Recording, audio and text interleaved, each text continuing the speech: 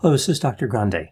Today's question asks if I can analyze the mental health and personality factors that may be at work in the life and death of Edgar Allan Poe.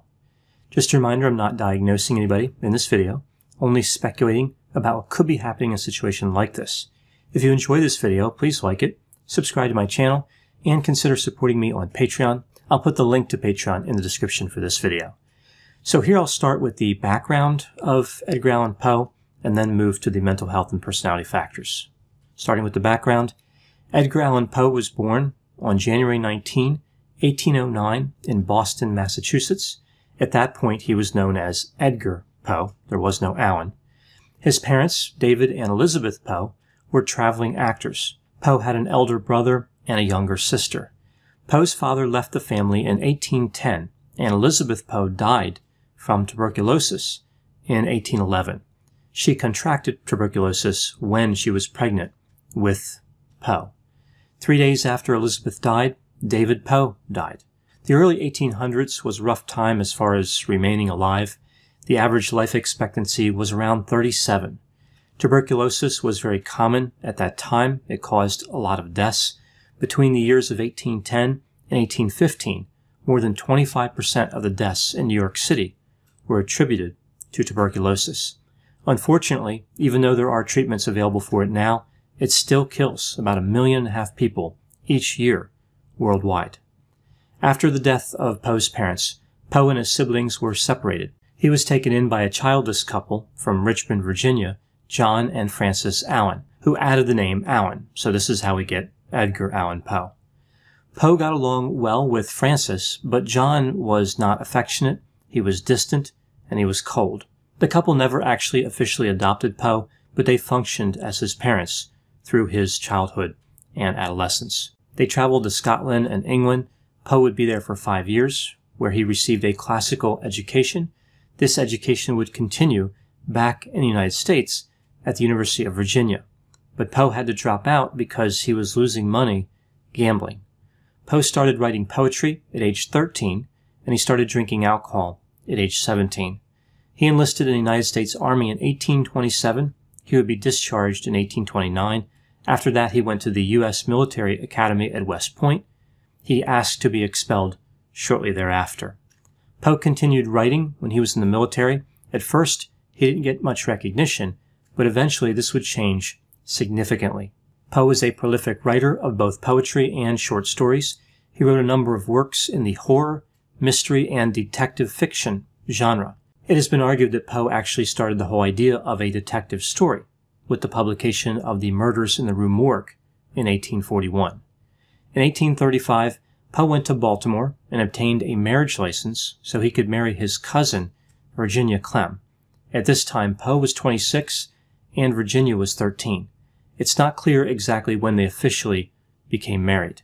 As Poe's career was picking up, he suffered with episodes of depression and he struggled with alcohol use. In January 1842, Poe noticed the first signs that Virginia had tuberculosis. After this, he increased his intake of alcohol and sustained this higher level of drinking for the next 5 years. Poe lost many opportunities in his career because of drinking. He aggravated a lot of people. His work habits weren't very good. He would show up intoxicated and then say it was something else, like he would blame his behavior on being sick, but people knew that he was drinking. In January 1845, Poe published a poem named The Raven, which was a massive success. It's often referred to as one of the greatest poems ever written. It's certainly my favorite poem. In 1846, Poe moved to New York, to an area now referred to as the Bronx. Virginia died there in January of 1847. Poe then went to Rhode Island, where he became engaged to Sarah Helen Whitman, but the relationship failed due to Poe's excessive use of alcohol. Poe then went back to Richmond, Virginia, and resumed a relationship with a love interest he had met named Sarah Elmira Royster. Poe traveled to Baltimore in September of 1849. On October 3, he was found on the streets of Baltimore in a state of delirium. He was taken to the hospital where he would die on October 7 at 5 a.m. His cause of death is unknown. All of the records from his stay at the hospital, including his death certificate, are missing. There are many possible causes of death, As I mentioned, the life expectancy wasn't really too long back then. A lot of illnesses that would not normally kill somebody these days would prove fatal back in the mid-1800s. He could have died from alcohol poisoning, alcohol withdrawal, like delirium tremens, lung infection, brain hemorrhage caused by prior head trauma, rabies, syphilis, epilepsy. It's also possible he took action to deliberately end his own life. It's really impossible to know without any records. Now moving to the mental health and personality factors. Let's take a look at his potential personality profile. I like to conceptualize personality using the 5-factor model. I remember the big 5 traits through the acronym OCEAN: openness to experience, conscientiousness, extroversion, agreeableness, and neuroticism. So we see here a high level of openness to experience. This seems to be pretty clear. He had an interest in the arts. He was intellectually curious, creative, and invested in fantasy. He had mid-range conscientiousness. He was productive as a writer, but he was impulsive and irresponsible in other areas of his life. We see mid to low extroversion. He was good at analytical thinking. He was not particularly outgoing or friendly. He needed alcohol in order to talk in front of a large group of people, but he may have been sensation-seeking, and he was described as grandiose. So that's why I went with mid to low instead of low. We see low agreeableness. Poe argued with his fellow writers frequently throughout his career, accusing them of all types of bad behavior. Many of his accusations were unsubstantiated. The last trait is neuroticism. His level was high. He was depressed, anxious, gave in to temptations frequently, and was angry. Poe had many stressors in his life. It's hard to know what really led to his depression and substance use. A look at some of the stressors. He lost his parents and was separated from his brother and sister at the age of 2. He had a contentious relationship with John Allan. We see the death of Francis Allan caused him a lot of stress. He lost his wife in 1847, and even though he's remembered as quite successful, he struggled to have a career as a writer and only achieved success later in his life. Even with this, he never made a lot of money from his work. So, in one sense, he never really achieved the success he may have wanted. The death of Francis Allan and Virginia Clem inspired a good deal of Poe's writing. This, combined with his depression, led to melancholy content featuring a lot of themes around death. Nothing really went well for Poe after Virginia's death. He was put in jail briefly for public intoxication and started becoming increasingly erratic in his romantic relationships. He attempted to overdose on a drug containing opium. Many believe that Poe decided to bring an end to his own life. He had a tremendous number of risk factors for this behavior. Like all of the stressors I mentioned before, he witnessed a lot of death, he had a lot of loss, but he also had the history of depression, substance use, and gambling, a really undesirable combination of factors. Death was a major theme of his work. It's hard to imagine somebody writing the work that he wrote if they were in a positive mood. Poe wrote quite a bit in his life, and there's this theory that the information from somebody's writing can be used to determine their mental state. This is certainly not a perfect method, but some inferences can be made that in theory are better than just guessing. Considering there's not much else to go on in the case of Poe, like there are not many other records, certainly nothing like video or audio recordings, those didn't exist at that time, this type of linguistic analysis is really one of the few remaining options. Interestingly, there have been a number of studies that have connected certain linguistic styles with severe depression. In instances where this has occurred, we see that the people used an increased number of first-person singular pronouns, and they used a decreased number of first-person plural pronouns, suggesting that they're feeling disconnected from the world. They see themselves as alone, not as part of a society, not as part of a group of people. Also, the use of words connected to positive emotions decrease, and the number of words associated with negative emotions increase. This makes a lot of sense based on what we know about depression. There's actually software designed to conduct this type of language analysis, and we see a study in 2020 that conducted this type of analysis using the writings of Edgar Allan Poe.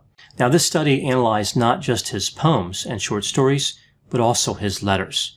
This type of analysis not only looks at the counts of certain language usages, like the word counts, like certain words coming up so often, but it also looks at a change in writing style over the course of years. The results of this study indicated that Poe was depressed during his life. This really isn't surprising at all and didn't tell us anything new. However, not all of the results were expected. The analysis showed that Poe's depression levels went up and down, and he was not particularly depressed after Virginia died. Now, at first, this may not make a lot of sense, but when looking at the nature of tuberculosis and how it affected people during that time when there was no good treatment, this finding about depression seems more reasonable. The outcome of Virginia's illness was not known, even though the prognosis was certainly negative. Tuberculosis did not kill everybody who had it. Virginia had good days and months and bad days and months. There were points during her illness when Poe thought she was going to recover, and other points when he was certain she would die. This put a tremendous amount of stress on Poe. His emotions went from low to high and back to low repeatedly for 5 years. Right? So he was just being tortured by her slow death.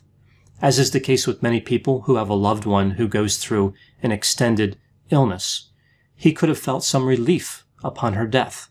At least at that point there was certainty. He had a certain outcome, and he could move on with other romantic pursuits, which of course he did quite quickly. At this point there would be no more false hope, and he had held out hope for quite a long time. Again, it kind of cycled back and forth. There are no diagnostic records for Poe, and of course there's no way to know for certain what mental disorder he had, if any. But many people believe he had major depressive disorder, but he also could have had something like persistent depressive disorder, bipolar disorder, or even something else, even depression tied in with another illness. Like it could have just been substance use disorder, and there were symptoms of depression that maybe would have gone away if he stopped drinking. His biological father and his brother both consumed alcohol excessively. Poe did as well. So I think it is quite reasonable to believe he could have had substance use disorder. So looking at this study with depression and language usage, does this tell us anything about what he did in his final moments? Like, did he do something to end his own life? It's impossible to know. He could have done this, but even if he did not, he behaved in a way that was so reckless that he should have known that his life was in jeopardy. So perhaps he didn't do anything intentional as much as he did something reckless.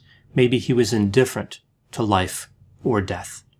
Those are my thoughts on Edgar Allan Poe. Please put any opinions and thoughts in the comment section. They always generate an interesting dialogue. As always, I hope you found my analysis of this topic to be interesting. Thanks for watching.